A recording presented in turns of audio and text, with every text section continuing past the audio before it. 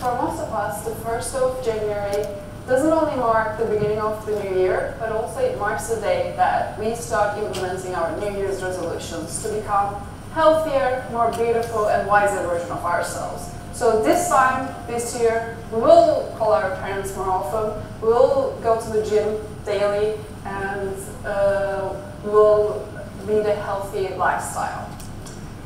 Unfortunately, research shows that despite all the determination and the confidence before the New Year's that this is all going to happen, only 8% of people actually follow through with their New Year's resolution. So for the rest of us, what's happening is that by March, they're long forgotten or delayed for the next year. And maybe the treadmill that we bought to exercise daily at home has become a place where we dump and pile up our clothes and books.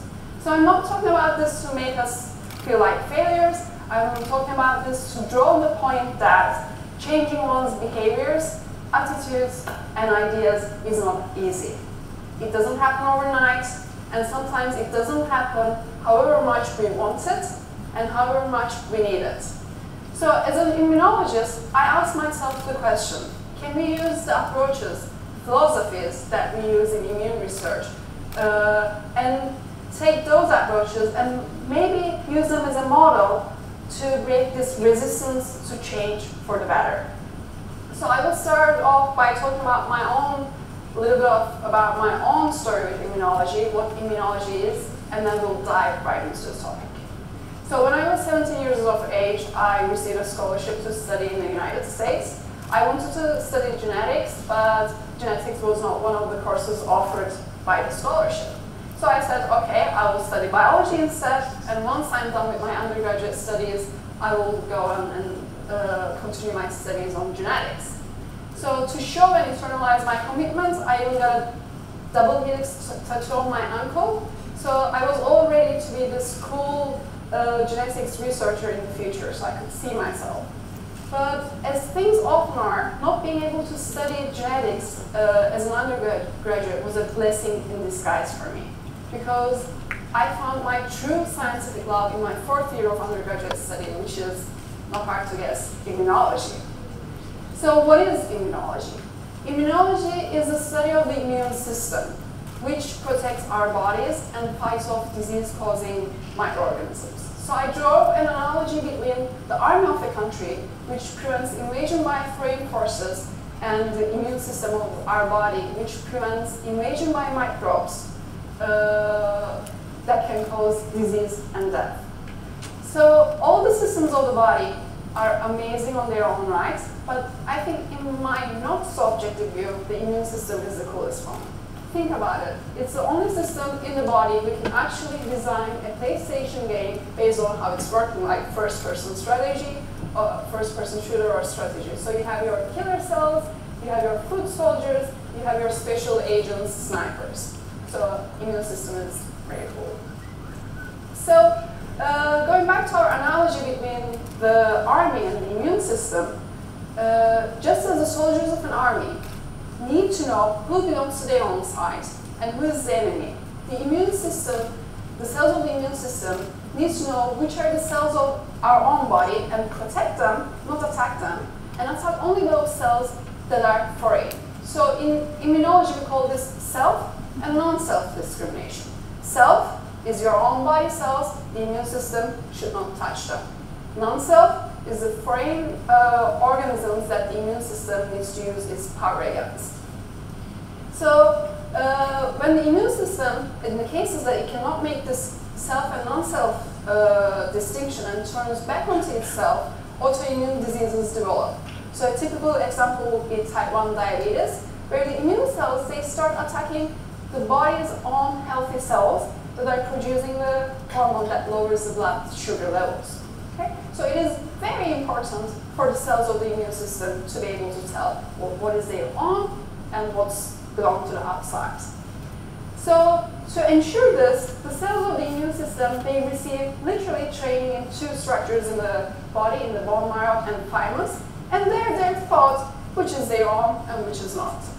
So basically, when you get a flu, which is caused by a foreign microorganism, it's foreign, so it's non-self. What is the immune system going to do? It's going to attack it. So it's going to attack the flu-causing microorganism and produce some of the symptoms that are associated with flu. Okay. So you definitely know when you have a flu because your immune system is responding to it.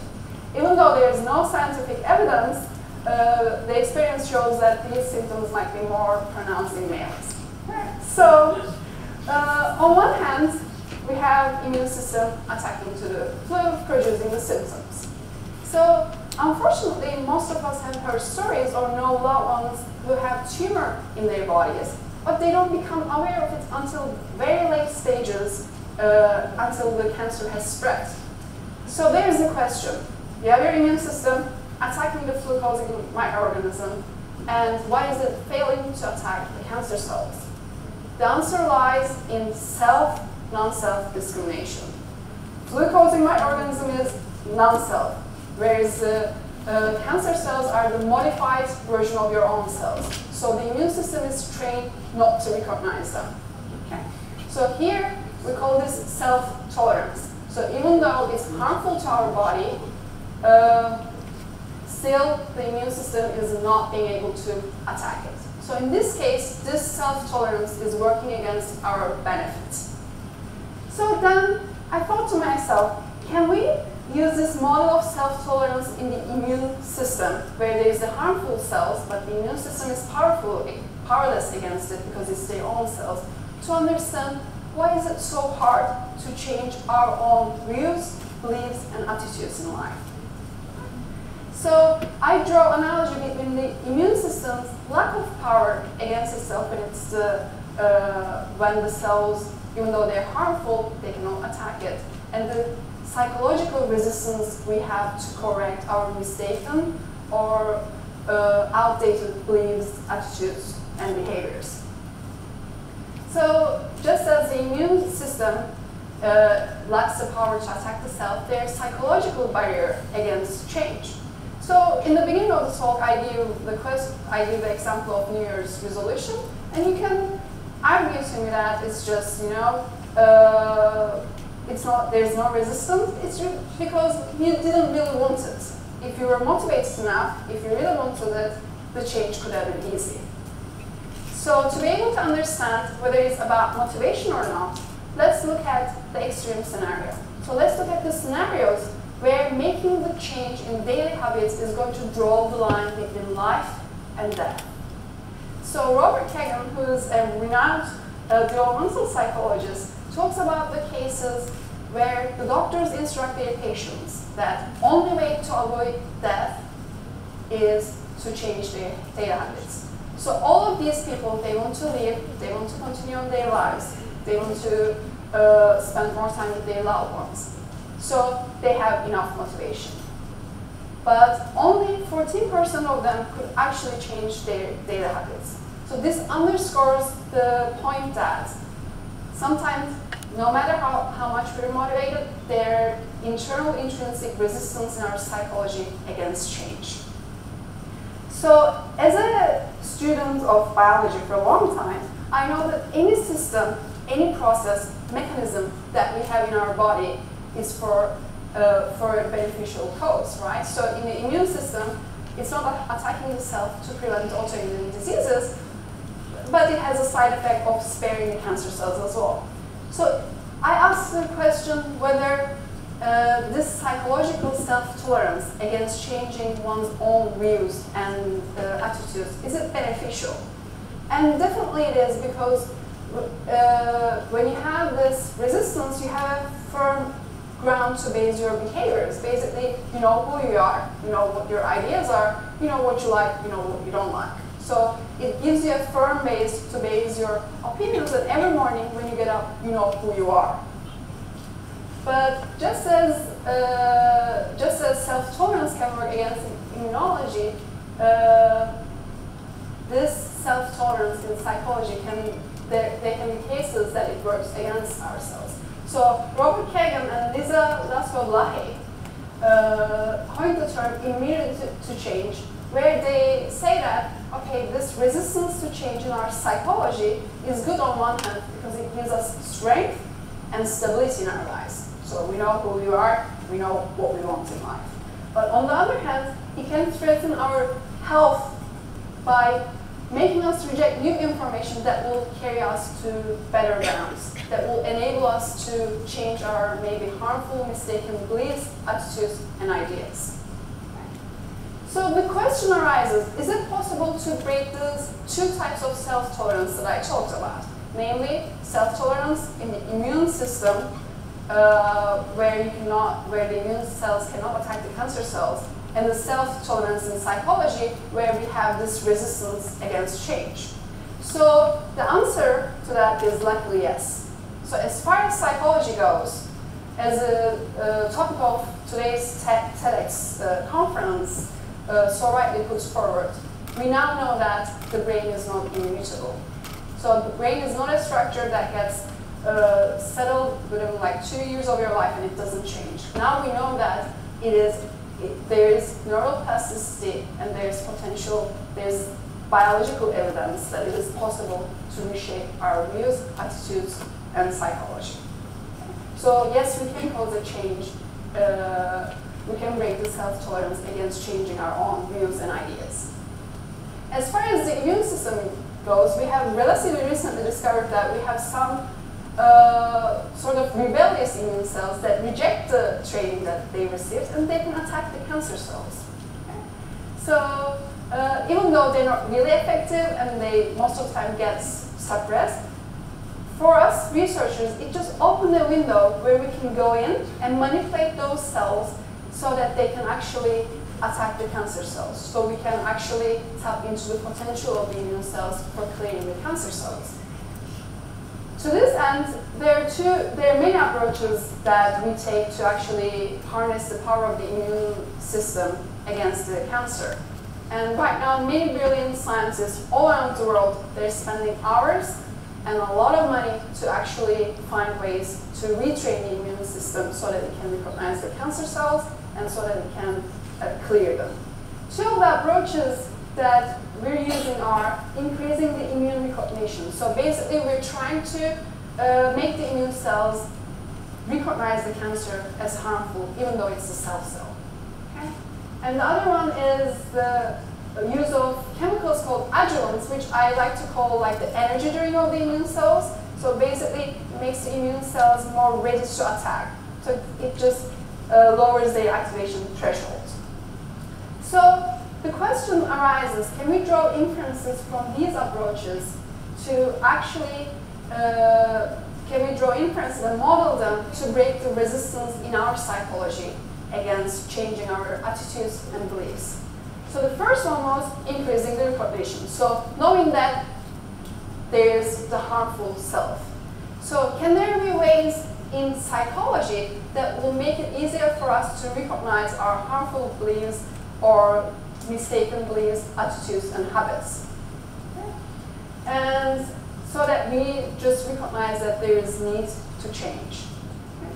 And recognition is very important just because in one of the models that talks about the stages that needs to be passed to bring about psychological change in habits, trans-theoretical model, which is posed by Discrimination and Prochaska, is that it tells us the steps that we need to go to give to bring about change. And the first step is where the person is not aware that there's a need to change. Everything is fine, there's nothing that needs to be changed. But if you want to go through with it, if you want to go to the next step, which is contemplation, the person recognizes that there is a need to change. So basically, to be able to pass from the first to the next one, the person needs to first recognize and understand that something needs to change. And one of the ways for recognizing that there is a need to change in our psychology is self-focus. And self-focus can be defined as having an accurate view of yourself for self-understanding. So many religious and philosophical traditions that actually promote mindfulness, what they're trying to do is that they want us to be able to be aware of our mental and emotional content rather than ignoring or burying them. Okay? So I always liken this to the antivirus system in the computer. So from time to time, our antivirus system in the computer, it scans the computer to actually find things that might be infected, that might be causing discordance with the rest of the system. So with the self-focus, with maybe contemplating a few minutes a day, writing and rewriting our focus in this time of, in this highly fast-paced lives, will make it easier for us to see the discordance between our inner reality and the outer reality. It will help us to recognize that there's things that needs to be changed. Okay? And change usually doesn't happen without the intent of change. So that's our step one. So the complementary approach that we talked about was adjuvants, which are, again, the compounds that they don't cause an immune response, so the immune cells don't care about them, but they just make the immune cells more active. So if they recognize the cancer cells, adjuvants help them to attack them easier. Okay? So they lower its activation threshold. So there are a lot of, this is actually my area of research, and there's a lot of research that's going on to find powerful adjuvants. So if you apply it to psychology, I think the psychological adjuvant would be our experiences that doesn't actually cause a change in our attitudes, behaviors, or ideas, but it makes it easier to implement self-change later on. So basically, I can give you an example. Maybe you go to India for your first time, and you see that there's a different way of life, different traditions, different views of the world. So it's not that you will adopt that view, but you will see that there's difference. The life is not lived only in one way. Okay? So it will make it easier for you to break the resistance. Okay? So I think the psychological adjuvants could be traveling to different places, talking with people who are outside of our comfort zone, that have opposing views to ourselves, so that we can actually appreciate that there is no one way to sense and live the life.